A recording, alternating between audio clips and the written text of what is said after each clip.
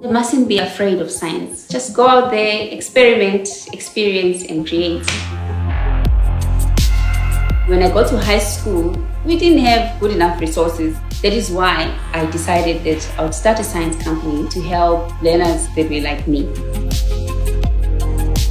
Information that they get at school shouldn't just be unprocessed data, but it should be knowledge that they must learn to apply.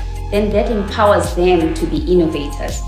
My dream for South Africa is for the people of the country to realize that the power they need to change their lives lies within them. So it's important that as we grow as individuals, we lift our communities up so that they can also empower the next generation. Through ChemStart, I hope to build a culture of learning that will create more science innovators.